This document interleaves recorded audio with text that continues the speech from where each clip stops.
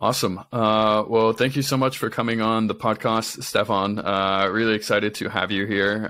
We initially met in Breakpoint, and it was awesome to meet you and your team. And overall, just super excited what you're building at Squads. Excited for kind of the partnership that we're building out. But no, just excited to have you and talk more about what you're building, because I think, especially now at kind of this point in time, self-custody is more important now than ever. And so I think to start off the podcast, I always try to kind of start from the beginning, and would love to kind of just hear how you got involved in tech, and then ultimately from there, how you got involved into crypto and blockchain. Sure. And yeah, thanks for having me. I'm excited for our partnership. Excited to chat with you and kind of dive in into all things Squads and what's happening. I think it's the right time to do this as well. So my story is pretty strange. Like, I haven't met too many people that did the transition from big law into tech and then crypto. We just had this legal dinner in Lisbon with different lawyers from different teams. So there, I met a bunch of people that did that as well. But yeah, I think it's an interesting story from a perspective that, like, I'm not a developer. I never did any coding, but I did corporate M&A for about 5 years before doing this. I worked with some startups, helping them out from like a legal side of things, but that was like maximum of my exposure to tech at the time. And the first time I think I got into crypto, at least like in some capacity, was around 2017. I was at Clifford Chance, one of the sort of larger UK law firms, and the sort of Bitcoin was booming, and clients started asking, how do we invest? What's blockchain? Like, what are potential, legal repercussions of doing that? And yeah, I mean, I did some research for them at the time and like learned some things myself. And so that was like the initial exposure, I guess. And then there were a few years, like a gap in between. And then around 2020, I started looking specifically at the governance space on ETH at the time. And sort of the idea there was, it was pretty clear to me how DeFi could disrupt finance. And I was curious to see how sort of the governance tooling in the governance tooling space could disrupt what I was dealing with. And by then, I already left sort of the larger firms, and I had my own smaller private practice. I was dealing with sort of high to mid net worth individuals, helping them structure asset ownership and do transactions and things like this. And definitely there was tons of inefficiencies. And so I turned to blockchain just to see maybe there is like a solution out there that actually makes it better. And yeah, so started looking into governance tools early 2020, and then spent a year doing that. And yeah, early 2021, kind of decided to transition to actually building things, and started thinking about what could that be, and learned about Solana, and yeah, a couple of months stuck around the Discord, and then the hackathon started, and we kind of took off from there. That's amazing. That's wild. Ultimately, being in law and kind of transitioning into tech, and then ultimately building a tech company. That's a big jump. Have you found that there's been like any parallels from like the legal side of things to building a company? I mean, I think I like to preface this by saying I actually really don't like consulting in general. And so yeah. I think like that, I was thinking a lot about like doing something else, right? So definitely having experience doing consulting helped in running a company, because you kind of, the feeling of being in the arena and actually like going at it is a lot more fun, a lot more stressful in some ways, but a lot more fun. And yeah, so I think like there are some parallels. There are more parallels with me running my private practice that I did for a few years as well. That seemed more familiar, and it was already kind of decentralized for me. I had kind of employees in different places, and I was kind of getting into it, I guess, but it's still there's a learning curve, and a lot of the experiences I had in the last year and a half have been for sure first time experiences. But I think one thing that helped a lot is like in law, you have to be very meticulous with details. Like you need to review a lot of documents, and kind of make sure that everything is just so, and like things are not missed. That is like helping me throughout, like whatever we do, whether it's the operational side of things, whether, you know, it's content, it's product, like it's relevant everywhere. So for sure, I'm glad that I spent a couple of years staying, you know, in the office till 5 a.m. Reading documents, and that's been helpful.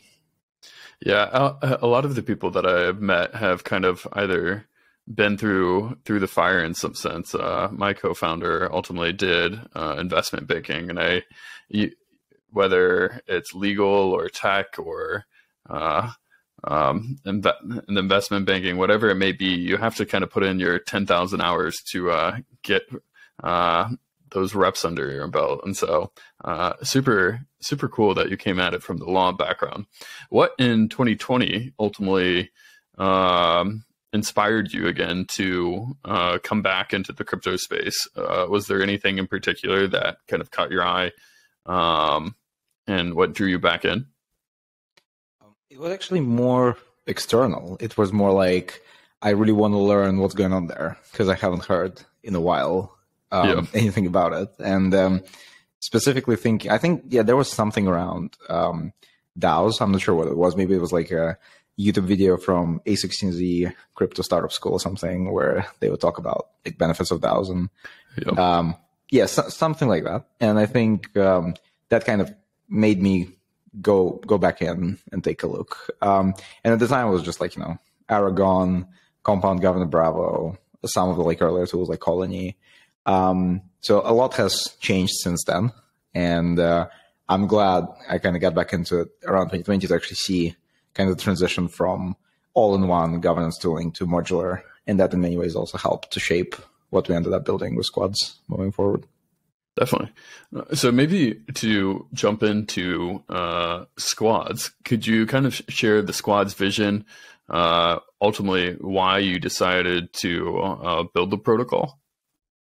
Sure. I mean, we did a lot of, like, we navigated the IDEA maze, I think, pretty well in the last year and a half, but there's been a lot of navigation and turns and things. I think like the very original idea for squads at the time was around this kind of, I think for the hackathon, it was even like mobile first. And we were trying to just make, you know, group chat with a bank account, sort of like Telegram with a multisig. That was like the like very original idea. And where was that first hackathon that you're at? That was Solana season hackathon that they did in May 2021. I mean, it was online, like it wasn't in person. But that's where I met Sean, my co-founder, and Danny I knew from back in the day. We were old friends. And so all three of us kind of came together there. And we kind of realized that. So that was like the very original idea, group chat with a bank account. And then we started moving towards, okay, well, it needs to be obviously desktop first. And then as we were kind of going along, we realized like we were going kind of lower and lower in terms of layers of infrastructure, and realizing that Solana is so new that kind of by Christmas 2021, we were like, okay, we have to build the core infra because it doesn't really exist. And for us to actually realize the product vision that we had very much back in the day, like we actually need to, if we do want to do that in the end, like we need to build all the layers before. And so we started, like in the ecosystem at the time, didn't really have a multisig standard it could rely on, or like a smart contract wallet standard. And so we started building that. And there was still, like, the vision for squads today is that it's a very agnostic multi-signature infrastructure layer for Solana. Multi-signature also something we are potentially going to make even broader by starting to refer to smart contract wallet infrastructure. I like that. Just because kind of it can be a multi-sig, it can be other things. And so just because of how agnostic it is. And I always say that, you know, in all the interviews and on Twitter that it's agnostic. What I mean by that is that you can really do, like, it's very programmable. You can really do anything with it and kind of tailor it towards the needs of your, you know, your team, your users who are using it for your product. And so the way we think about squads is that, like, there's the protocol layer, which is this, you know, basically piece of code that's secure, reliable, very modular, has like a lot of functionality that you can kind of shape towards your needs. And then there's the product layer, which is a UI, a very dedicated product experience that we're delivering to the Solana ecosystem that it needs today. and it's primarily focused on teams and builders doing things in Solana. And so a lot of it is about managing core on-chain assets like treasury programs, tokens, workflows, validators. So the idea behind it is that like you're a project that's starting to build something on Solana, you can rely on squads as your core infra to manage different assets as they sort of come and go to you as a team, as a project throughout the lifetime of your existence. So you join a hackathon, you get a grant, you put it in the multisig, you launch on mainnet, you transfer that authority to the squad, you decide to mint your token and start vesting it. You mint it directly from the squad, and then through integrations, you can vest it to investors, employees, and whoever you want to vest it to. And then as you kind of decide, okay, we're ready to decentralize, you can spin up a governance instance on Realms, for instance, and start transferring those assets to the community. And then you can rely on squads to actually utilize it as a sub-DAO framework for your DAO as you kind of progress. So we really try to be there for all parts of the lifecycle of a project, and so far so good. That's awesome. Lot in there. Let's start ultimately. I always find it fascinating. I think today one of the hard parts of blockchains more broadly is that there's so many different blockchains. There's Ethereum, which I think a lot of us ultimately got started with. Ultimately, Solana came in. Now there's AVAX, Sui, Aptos, a bunch. And so ultimately, how did you and your team decide to choose the Solana ecosystem to build the Squads product? Right. That's a great question. I've been actually thinking about this for a few weeks now, trying to remember how it all happened. And I think to be honest, it was really organic. I was in a position where I wanted to realize a certain vision. I had kind of a lot of business background, legal background, but none technical. And my approach was to kind of get out there and talk to as many people as possible about ideas I have, about kind of the vision that I have. And I joined a bunch of Discords. I joined some of Ethereum developer-related Discords, Stacks Discord, that's the Bitcoin, I think, layer, smart contract layer. Yeah. And then, a bunch of others, and Solana as well. And it just seemed really vibrant. There were so many developers that wanted to do stuff and wanted to build things. And so it seemed like, exchanging ideas and concepts was the friendliest space for that was Solana Discord at the time. And so that's what led us kind of to meet Sean, to meet Bastian, our core developer, that has been with us since. And so that all really happened organically. And so, kind of one thing led to the other, and we realized, we're actually building this on Solana, and that's happening. And then, then one thing led to the other, we're actually raising, the first round, and we're going full time. So all of it kind of really happened naturally. It wasn't meticulous planning that got us there. That's awesome. No, it's been interesting. I've been talking with a lot of different founders, and I'm always curious because there's a lot of different options now today. And I think now more than ever, it's still extremely important to essentially choose the correct one. And it's not always easy or obvious in the beginning. And so ultimately, I'm super excited that you and the team, the Squads team, are building on Solana. Obviously, very large fans of the Solana ecosystem, and so excited for you and the Squads team and Solana to kind of grow together. But another thing that you said that caught my eye was ultimately the ability, or instead of just describing Squads as a multisig, kind of more as a smart contract wallet. Could you dive into why you kind of want to reframe it and some of the new possibilities that you're building within the Squads ecosystem?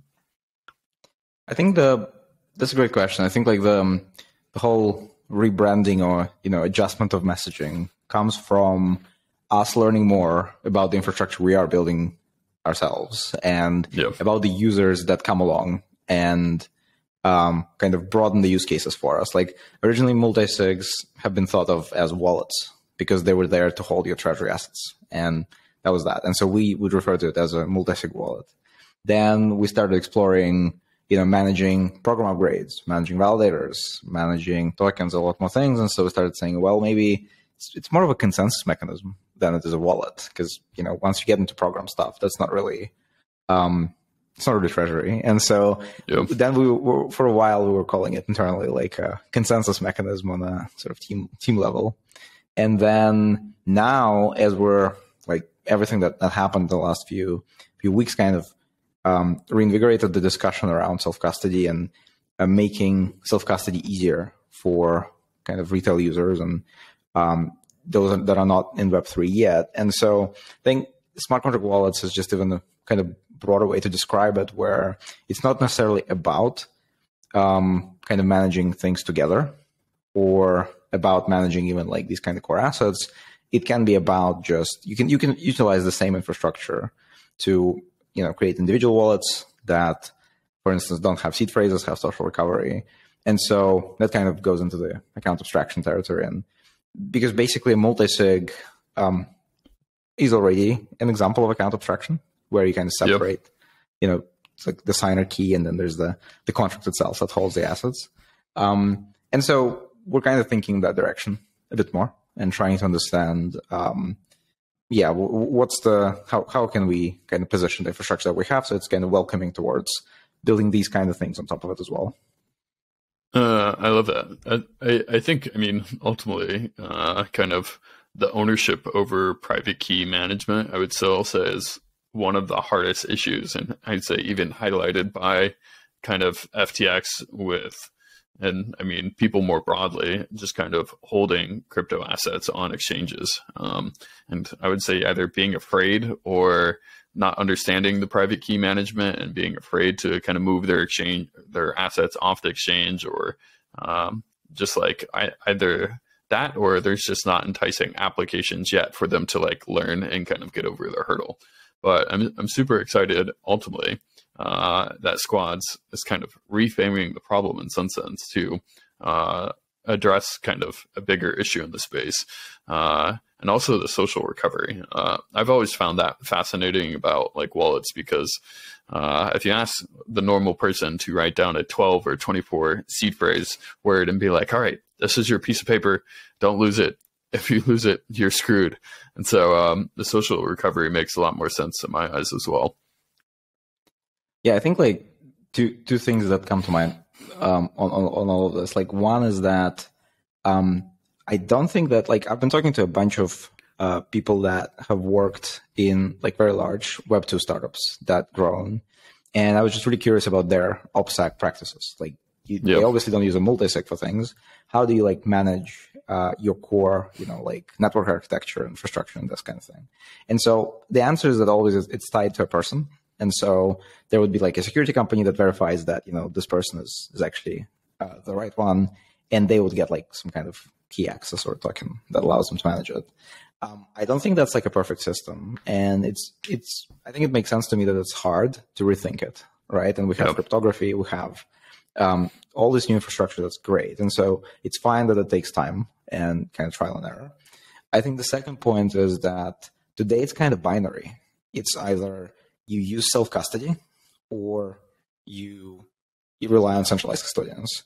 I think what we will see in the next few years as it develops is that it's going to become a kind of spectrum that you can navigate with your wallet, in the sense that you will opt in to give certain level of control over your assets or over your kind of wallet in general to a certain provider that you want to service from. You want fiat on-off ramp, so you give a certain level of control to them, right? And you want to be able to have overdraft, like borrow things to then purchase them right away. That's like another layer of this. You want the app that you're interacting with to be able to recover your assets, so you need to give them some level of control as well. And you can kind of go along throughout your Web3 journey interacting with these things, kind of picking and choosing, and then you can obviously kind of reclaim it back. And I think that's where programmability of smart contract wallets and the nature of account abstraction really make it possible. And so I think that's very early. We're not really exploring that too far along yet, just because like we definitely tried to do like an iterative approach, because Solana is still pretty early, even in terms of like general multi-sig adoption. So that's like the primary objective. But thinking ahead, this is definitely something where, and there's a bunch of projects already on Solana that are looking into building in that space and thinking about account abstraction and better UX for wallets. And we're, in touch with them in terms of us helping them out with our infrastructure and utilizing it for different kinds of products.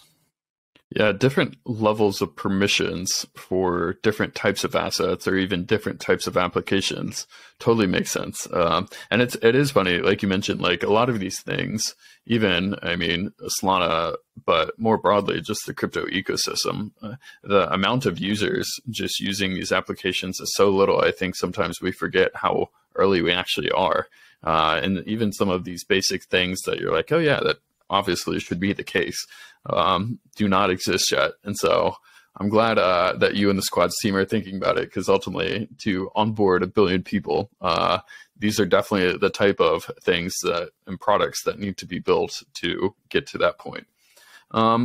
So maybe kind of continuing on just some of the products that you and the Squads team are building. You mentioned treasury, like program management, even like workflow management. Could you kind of break apart those three and kind of the goal or vision that you're with each of those like core products? Right. So they all come together basically in the product experience that we deliver today. I think like treasury management is pretty basic in terms of what teams rely on today, because majority of treasuries are kind of VC raised or grant funds. So there isn't that much to manage. There's usually they want to safely store them and then do payroll or pay costs for things. Mm-hmm. So that's like in treasury management side, it's more about providing them with a core multi-sig infrastructure that they can trust and rely on to hold their assets, as opposed to doing that with centralized custodians or banks. And so treasury management is pretty basic today, but we expect it to get more complicated, potentially as kind of more complicated payroll gets on chain, as well as just, I think teams today, they still kind of diversify in terms of where they hold their treasuries. So some of it is, still in banks, some of it is maybe on Ethereum, some of it on Solana. It's kind of more of those treasuries get on Solana, and it can get more interesting on that front. I think in terms of programs, that's definitely the killer use case today, because with treasuries, they have a choice. And with programs, they don't. Like it needs to be on chain somewhere on Solana. And so the options are have a single key that manages it. That's a single point of failure.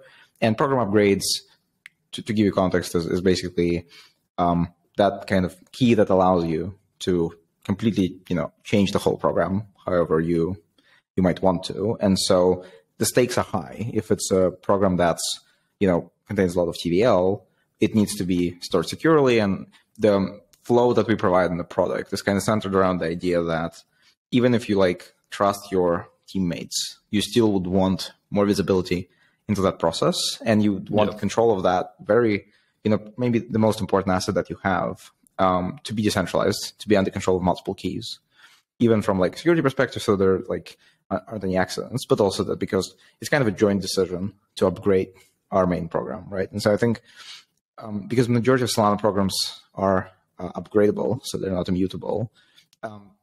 There's a whole other discussion that is happening right now, and that we're having that internally as well. But I think generally, program management is essential, and we have seen in the last few weeks kind of another wave of protocols transitioning to using squads for this. And for us, it's the most complicated job that we were trying to do, particularly with V3, the most recent version, was around kind of selling the standard, convincing the ecosystem and doing everything right, that this is the piece of code you can trust with your program or with your treasury.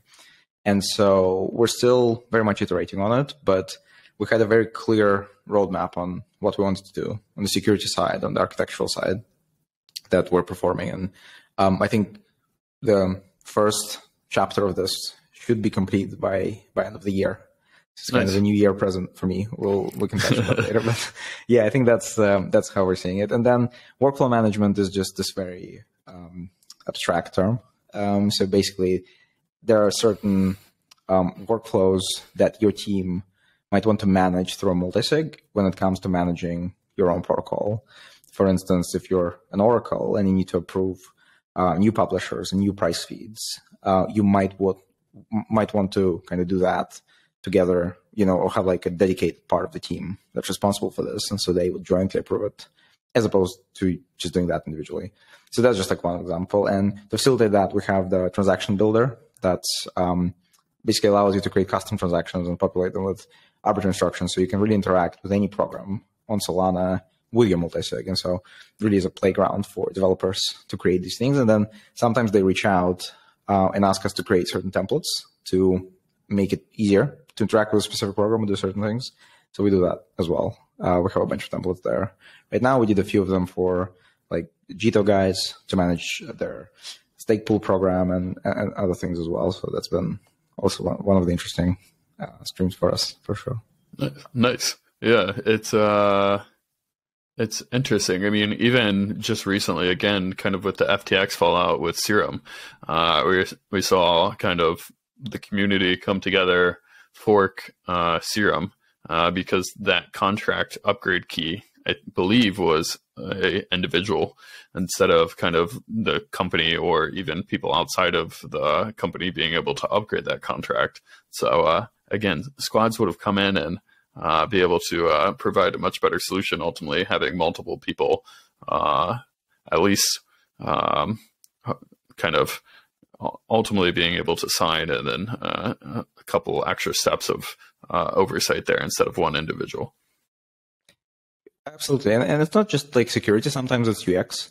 For instance, we're working right now on the integration with WordCell, where, for instance, with WordCell, the idea that right now you link your WordCell account to an individual key.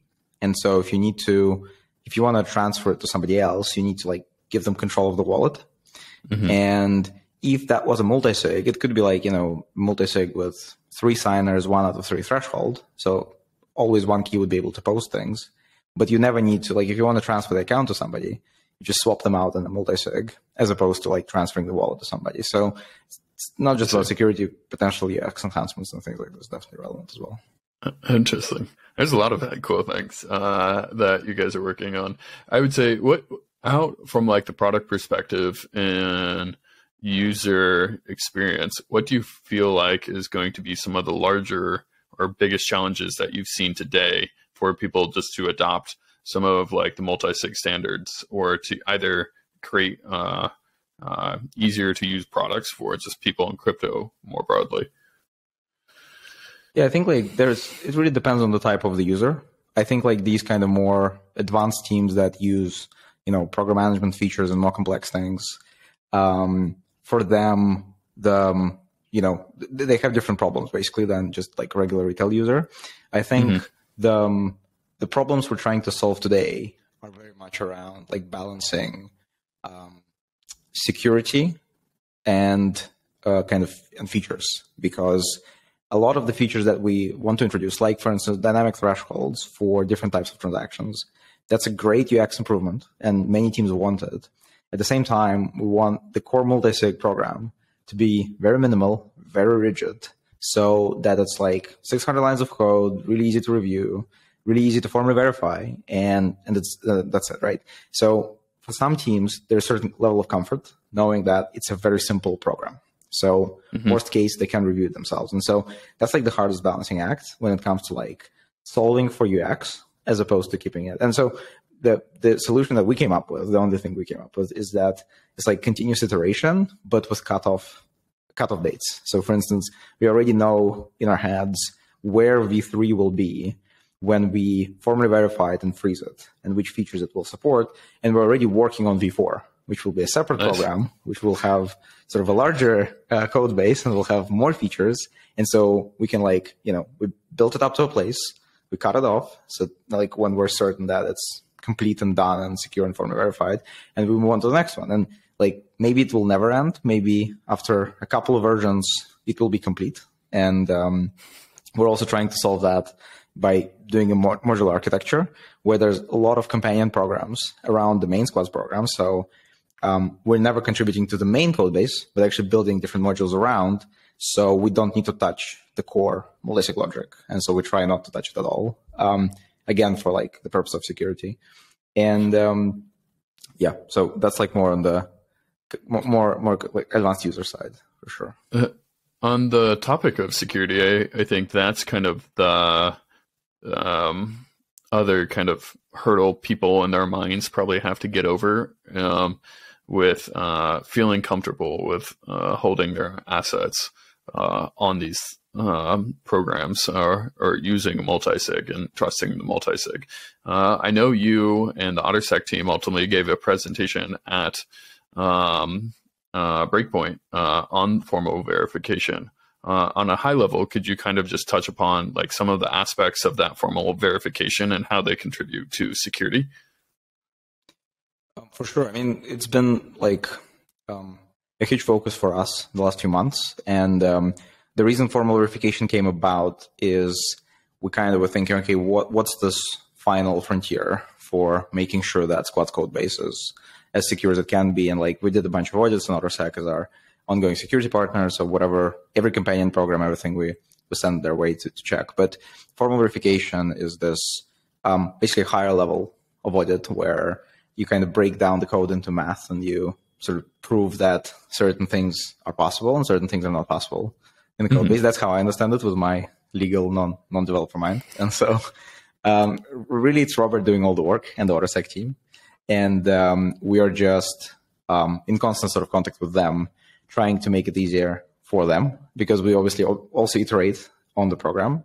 And the reason it's a complicated task for everybody involved is because Solana is pretty new, and so there isn't really a framework for specifically formal verifying Solana programs. There are frameworks for Rust, like Kani and Prousty, that allow to do that, but nobody has like meaningfully did a kind of deep dive and actually formally verify the Solana program. So we're kind of hoping that Squads will open floodgates for this as well. Bear in mind that, like, again, the reason it's possible is because Squads is very small. It's very minimal program, so there aren't that many things that you need to formally verify. If it's like, a few thousand lines of code and there's a lot of complicated logic, it's possible as well, but it will take very long. Like it's even for us, it's taken a while, a few months, right, to get it done. And so for us, after it's formally verified, we will make it immutable. And so with that statement, we want to try and lead the way in the ecosystem, in the sense that, trying to convey that those two things are actually very important for pretty much any program to get formally verified and eventually become immutable.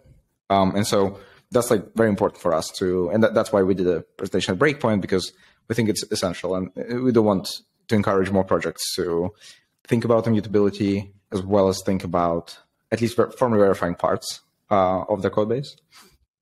And so Robert is having a bunch of sleepless nights and days and weeks getting it done. But yeah, that's my New Year present. I'm hoping for.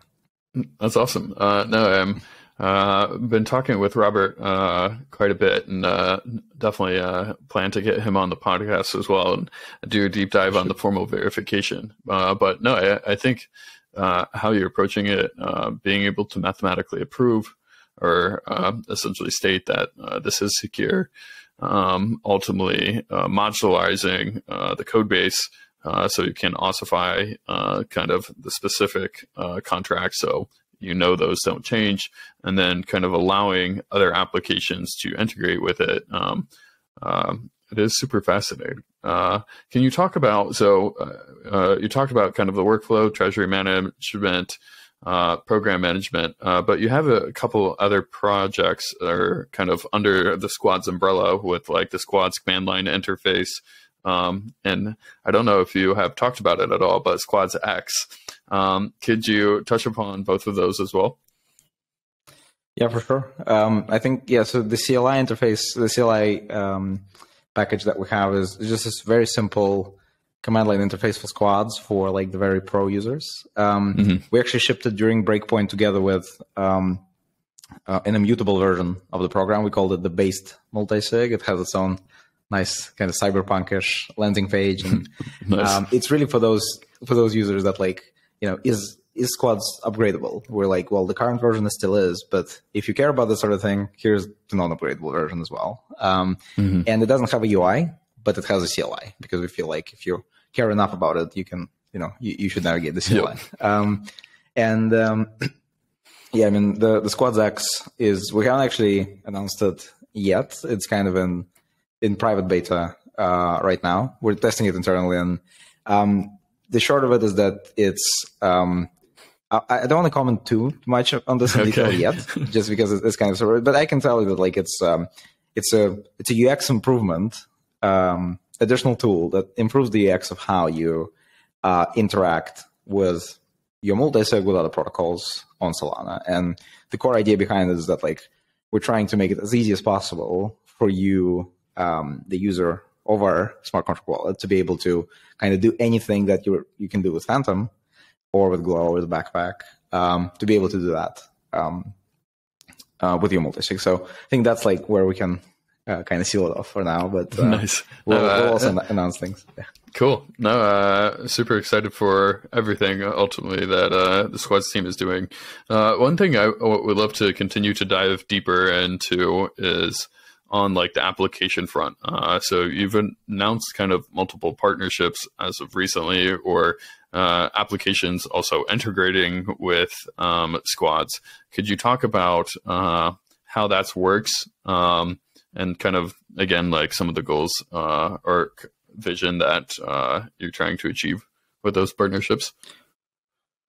Right. So those partnerships are usually, like, there's multiple kind of inspirations for them. I think the main one is that with V3 specifically, we try to be as user-driven as possible, as much as possible for this, for sure. And the way it works is that we have a CS that's like a collective of teams that use Squads and help us kind of refine it and move the product forward. And so a lot of the integrations and features that you see are driven by them. Like they would ask us for a specific feature, and if there's like enough interest across the board, we would implement it. The other part is kind of business development. For instance, there would be a very large project that would say, we want to use your multisig for treasury management for program upgrades, but we obviously want to, for instance, manage our treasury through our own protocol. And so that also calls for an integration if you feel like that's important enough to get them on board. So those are like probably two main ones. The way it kind of works is interesting is because with V2, every integration that we've done was kind of hard-coded in. And so it took a while and involved the kind of alteration of the on-chain code. With V3, again, it being agnostic, which is great, everything is just an arbitrary instruction from the on-chain level perspective. And so every integration that we do is just a different UI front-end wrapper on top of an arbitrary instruction. And so in that sense, we really just do front-end work when we talk about doing an integration, which is a huge relief, right? And again, it contributes to security of things that are happening. Some of the like highlights, so we've got a lot of staking integrations. We've done the Jito liquid staking. We integrated the StakeWiz platform that Lane, the validator, operates. And so you can really stake with any Solana validator directly from your multisig. We did the Dead God staking as well. So that was just like requested a lot because people wanted to hold their Dead Gods on the multisig. At the same time, we wanted to stake them, right? And so we had to accommodate. And the Dust Labs guys have been super helpful in getting it across the board. We also have the Magic Eden integration that allows you to buy NFTs directly with your multisig, and we're about to ship like the sell feature as well as the auction and things like this. And then there's like apps. So we did Solend, we did Psi Options and Friction. So you can diversify your treasury directly from the multisig. And those are like iframe apps. So they basically have a little in-app browser within Squad that allows you to kind of interact with their interfaces. And when you connect and when you open it, it shows that the Squad is like the connected wallet instead of a traditional wallet. And then there's like smaller integrations that we did on the NFT side with Cardinal for rentals, for instance. So like if you hold NFTs in the multisig, but you still want to do, pass Discord gates, do the community things that utility of that NFT brings. So you can rent it out via Cardinal from your multisig vault to your hot wallet, and then do things that you want to do. And then there's obviously the dialect integration that allows you to get notified of multisig transactions. I think that's like the most amazing thing is when we talk to people from other ecosystems, specifically like Ethereum, that thing gets them like going. That thing gets them amazed. That, oh, you can get like a Telegram message or an email or a text message that you need to sign this multisig transaction. That seems to be the killer use case for them. And a lot of teams rely on dialect for sure. And why? I mean, on like Ethereum per se, I used to be more of an ETH maxi at one point in time, but I've just learned a lot about the tech to kind of continue to remain a ETH maxi. But why are some of these things, like in your point of view, just much harder on the Ethereum ecosystem to build? Or like, why did you not build squads on Ethereum versus building it ultimately on Solana?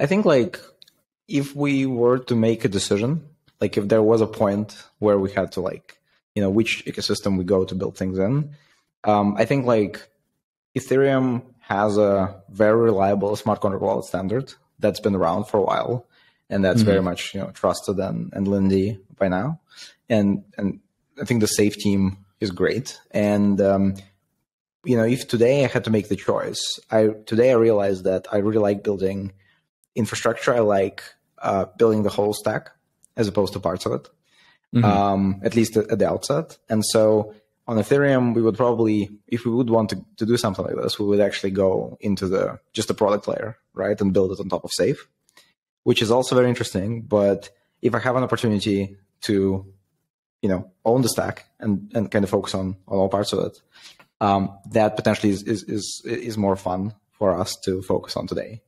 And then Solana itself, though, kind of allows us to bring, like, for instance, a lot of the things that you do with your Safe on Ethereum, you either rely on the Gnosis chain that they have, or there's like, I think aspects of it are off chain completely.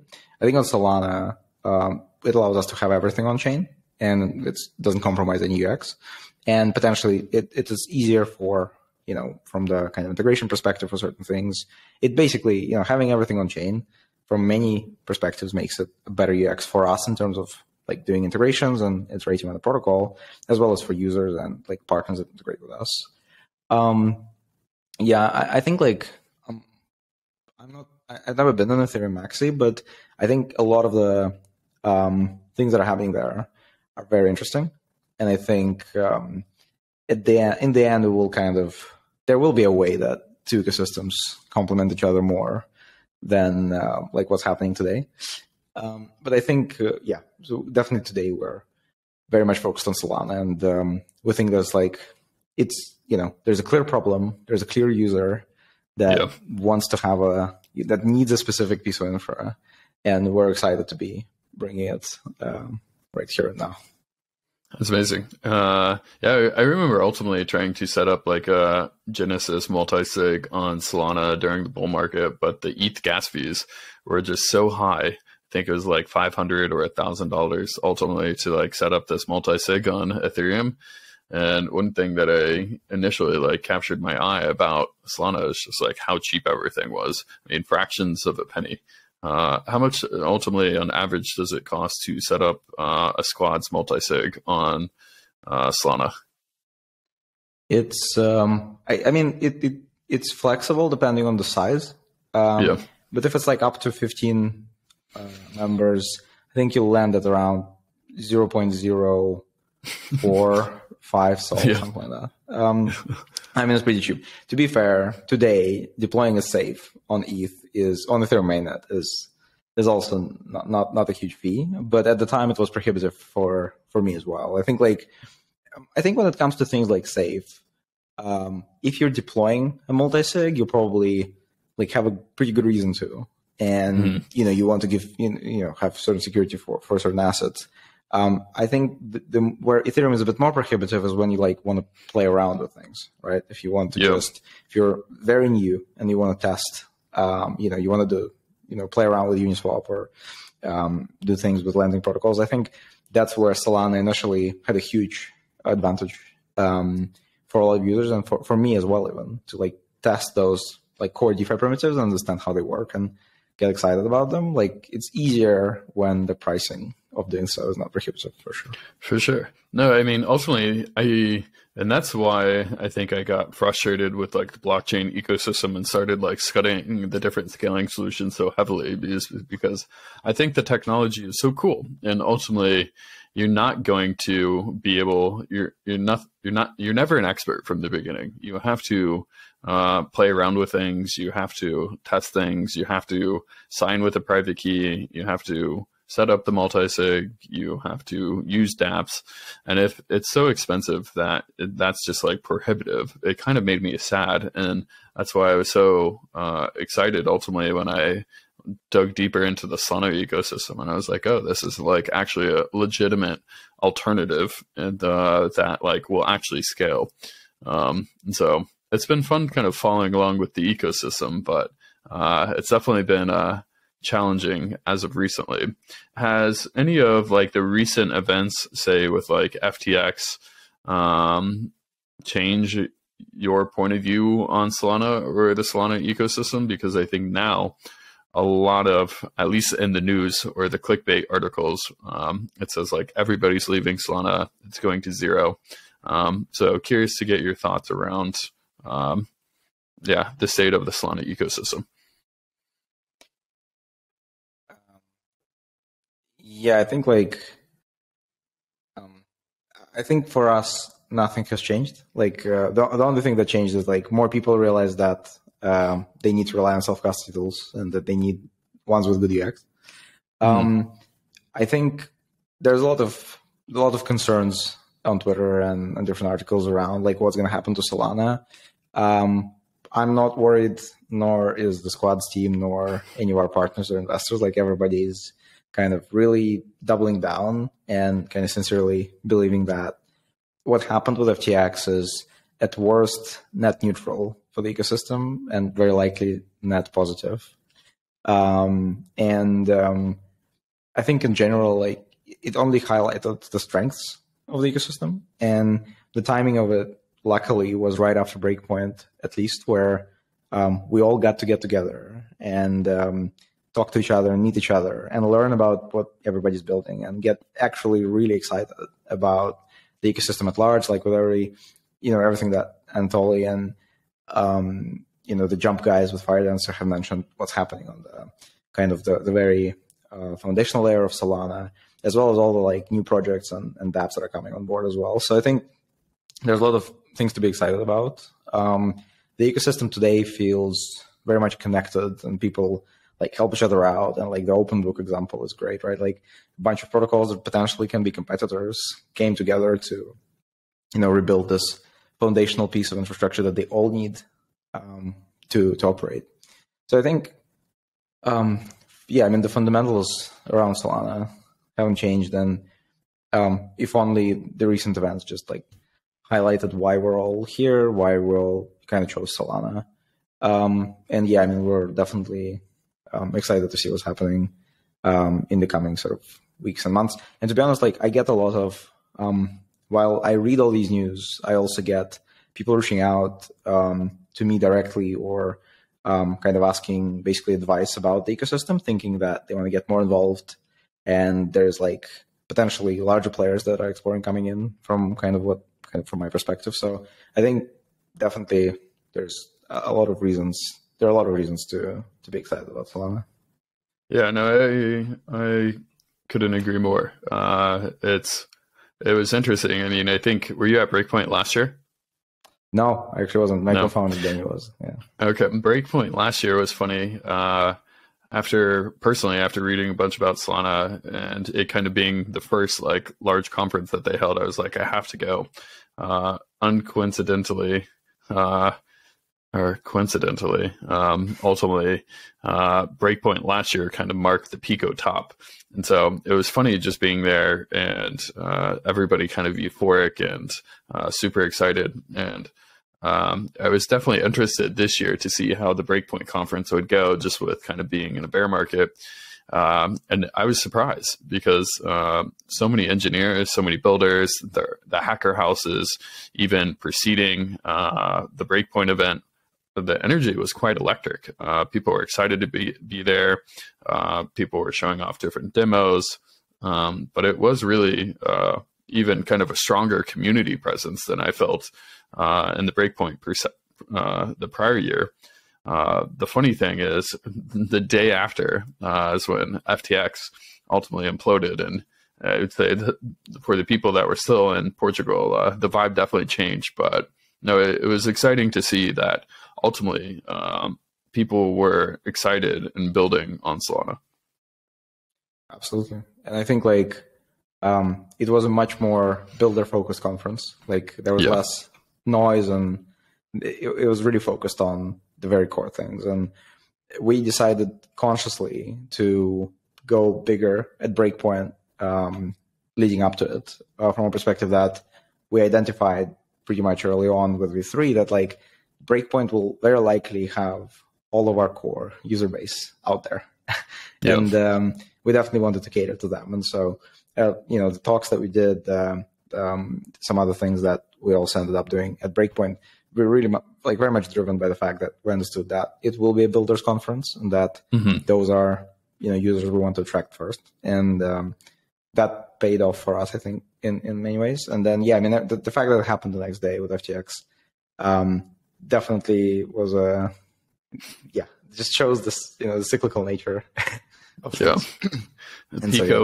Pico top from 2021 to almost Pico bottom, at least hopefully in 2022. But no, I highly recommend anybody that's involved in the Solana ecosystem, or even people that are just curious and wanting to learn more, to definitely attend either the Solana hackathons, but if they can, the Breakpoint event, just because it is so cool to be able to meet the engineers. And I think you and the squad teams did a fantastic job of just your talks on stage, and then ultimately just your presence. I was able to meet a lot of people on the squad's team, and I was personally just super excited to talk to them. So your presence was definitely well known there. I appreciate it. Yeah, and the events that we did, and it was also very exciting for us just to meet everybody, and it was a fantastic event for sure. It's definitely been fun to just watch the progress. I would say going forward for like this next year, and kind of with some of the noise removed from the bull market, now just kind of reiterating the focus again on actually building and creating products and users love.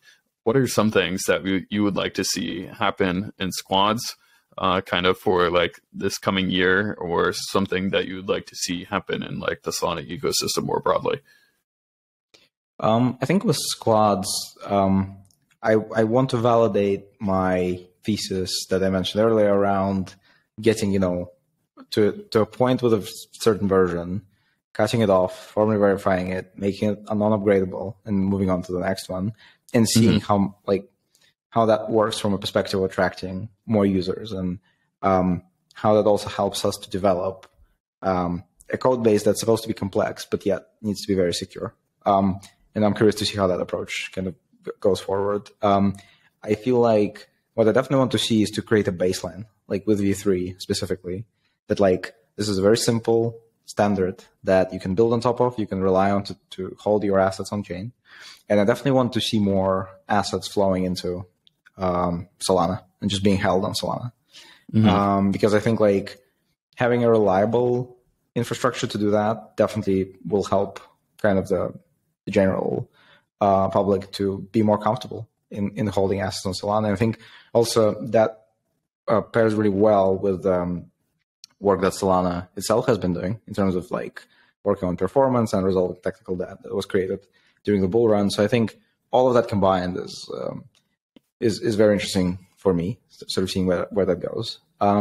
As probably everybody mentions, like I'm super excited about FireDancer for sure. also very excited about Solana Mobile. Like when I first heard about Saga, I wasn't certain how I feel. And as I was learning more about it, and like I got to play with it at Breakpoint and talk to the guys that are building it, who are amazing, I became I'm really bullish now. And we're building our own mobile app for Saga as we speak, and trying to get it out as soon as possible and make sure that like it's there from day one. So super interested in seeing how that transforms things as well, but also from like a self-custody perspective, because to me, that's also like a great value prop. Like you have it's a ledger, but it's also a phone basically with a secure element in. So I think like that's also super interesting to see, and I'm very excited about it as well. Yeah, no, Fire Dancer, the Kevin talk from Jump was fascinating, and hopefully something's in the works relatively soon to get Kevin on the podcast, and we can do a deep dive of Fire Dancer and all the cool things that the Jump team is working on to make Solana perform it, as well as the SMS guys. I met that team ultimately, and was able to attend some of their events. And yeah, I had kind of the same reaction as you, be like, why are they making a phone? And then after a while, like I was like, okay, like it's starting to make more sense. You do have the ledger element to secure your assets ultimately on the phone in a secure enclave. And I was like, okay, I'm going to pre-order it now. And again, like going back to being able to really kind of, I think one of the main premises of crypto is like ownership and being able to own that data. And that includes the private key management. So anything, whether it's what the SMS team is working on, whether multi-signature that you and the squads team are building, anything that can make that experience more simplistic, I think is dramatically needed for the ecosystem to get more users. So there's a lot of awesome things kind of like with the scaling, with like being able to make private key management easier that's happening in the Solana ecosystem. And then now, ultimately, as you said, kind of getting some more assets on the chain, making the chain more reliable. All those things have slowly been battle tested, I would say, for the past year. And so excited for those to ultimately, I would say, just more confidence in the ecosystem. So it's definitely going to be an exciting next year. But I think really you and the squads team and a lot of the builders that I've talked to are very well positioned to continue to grow with the Solana ecosystem as well. Yeah, I appreciate it. And I think like I've been thinking a lot about like blockchain performance and reliability of layer ones lately, and like throughout this year. And I think like if I was to choose a chain where I would build, I would probably wouldn't go with a chain that like is very new and didn't have any problems yet, didn't have that experience. I particularly after like building some blockchain infrastructure myself and understanding, what potentially the process might entail and how complex that is. They're like you'd want, for the blockchain to make as many mistakes as possible, as quickly as possible, to get through them, right? To actually make it a reliable piece of infrastructure. And I think like the more kind of issues we had, and then seeing them being resolved and seeing all the work that's being done right now to get them resolved, and like so we never go back to them, is actually is more bullish than just kind of like expecting those things to never happen. So I think I'm very excited for what's coming. Yeah, I mean, the amount of throughput that Solana is doing compared to the Ethereum virtual machine chains, Solana is doing more throughput than all of them combined, which I always found fascinating. And so the level that Solana has been tested to, those chains have a long way to go. So yeah, I agree. Being able to iterate quickly is super important. Awesome. Well, maybe kind of my last and final question. Let me change it slightly, or let me ask it in two parts for my spicy questions. I guess the first one won't be too spicy, but for anybody more broadly that's either wanting to build or I would say get involved in the Solana ecosystem or even more like blockchain and crypto more broadly, what would your advice be to like builders? And then what would your advice be to people that are just wanting to learn more about the ecosystem? I think to builders, the advice would be join the hackathon. That helped us enormously. I think the work Solana is doing with these is great. I would visit the hacker houses if you can, because meeting people in real life actually is a different experience. I would definitely be active on Twitter. I would try to talk to as many people as possible. I don't remember what the name of this, Cunningham's Law, something, right? Mm-hmm. Kyle will talk about this, like being wrong on Twitter. And being wrong in public is actually great because like you'll learn much quicker. I think that's a great advice. So I think, probably all of these things, if you ask like Chase from Solana Foundation, he'll probably mention exactly these three things as I'm thinking about it. I think more kind of from our experience, the thing I was thinking a lot about as well, there was a lot of like reflection on my side in the last few weeks for sure. And like when it comes to bringing sort of investors, partners, employees on board, definitely like personal connection and relationships, they matter a lot. Mm-hmm. And like particularly with investors, like I would get advice early on that, think about what value they bring, like think about what they can do for you. And to me, that was always important, but you really need to treat your investors as like founders on the bench. And so you need to like them. They need to like you, and you need to have a connection if you want to, make that relationship meaningful and helpful to you and exciting for both of you. So that's probably like for the builders. I think more broadly, if someone wants to learn about Solana ecosystem, again, I really like just personal connection. So I would definitely talk to people in the ecosystem, talk to builders. I think like, I'm always doing these things myself. For instance, like I'm not really sure how like what's happening in the gaming part of things on Solana, and so I would just tweet, where do I start? Like, if I was to learn about gaming on Solana, like what are the top 10 projects you would highlight? And that's how I usually go about it. Like I pick a sector that I'm interested in, and then I just ask people that I like about what they like from that specific part of things, and that usually leads me into the rabbit hole of learning a lot more. I do that a lot. Like, and I think like Solana has amazing infrastructure, has great NFT tooling, some awesome NFT projects, and DeFi. Like, if you I recently did that, by the way. It was just like curious to see what's happening in the DeFi ecosystem like today, like who is the most active, and there's actually so much going on. Just do deep dives. Don't be don't be afraid to ask questions. And then like play around with things. Again, Solana is at today's prices is even less prohibitive than ever for you to come and test all these dApps and do whatever you want here. So definitely that's like a good time to do it.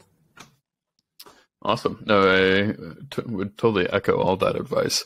And then maybe my last question. Normally I ask kind of what project do you think are doing things uniquely bad?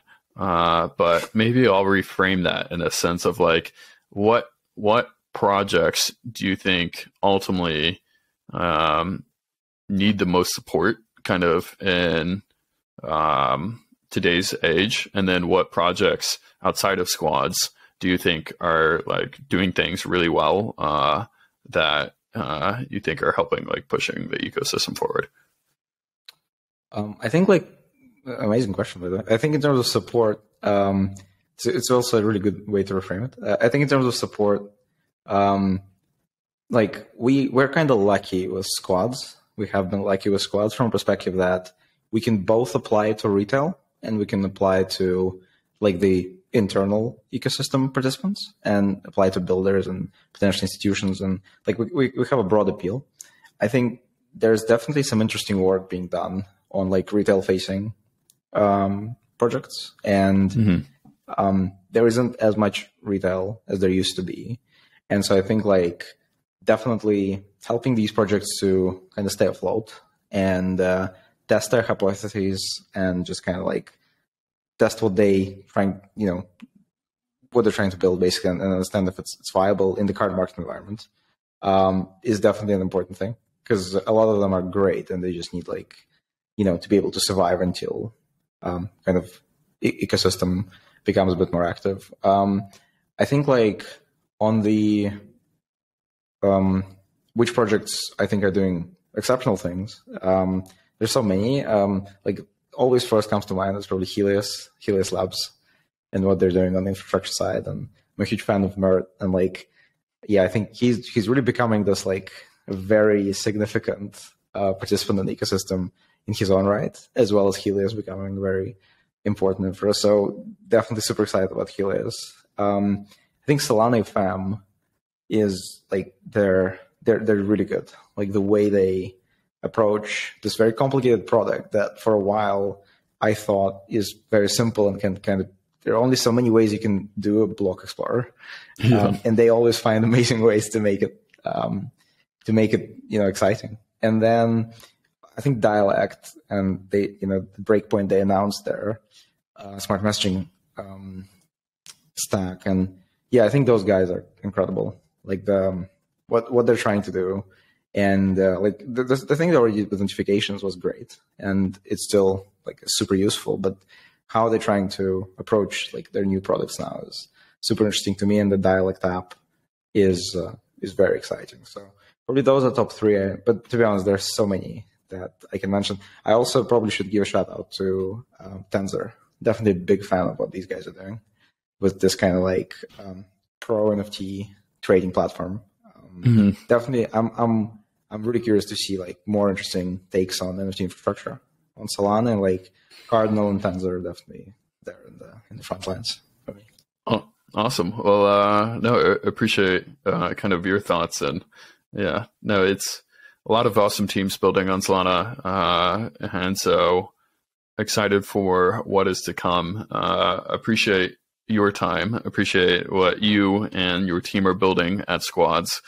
As I said, private key management and kind of that entire process is probably one of the more difficult challenges. And so I'm appreciative that your team is kind of making that easier for everybody. So again, thank you so much for your time, Stepan. Really appreciate you coming on the podcast, sharing your thoughts about the ecosystem, sharing details about the many different products, the formal verification on the safety side that you're doing, the partnerships that you guys have announced. You're doing a lot, but appreciate your time and appreciate you coming on the podcast. Thank you so much for having me. It's been great. Awesome. Thanks.